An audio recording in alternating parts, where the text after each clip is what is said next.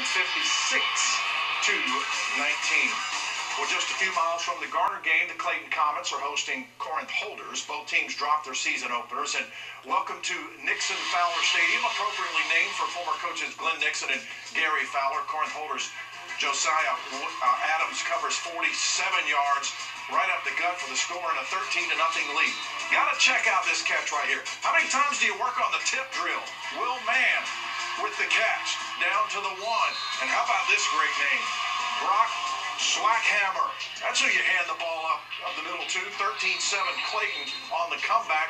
Landen Leiser will find McCaleb Robertson. And this is a thing of beauty right here. This is how you air it out. The Comets in a shootout, 40-35. Well, is your team ranked in the highschoolot.com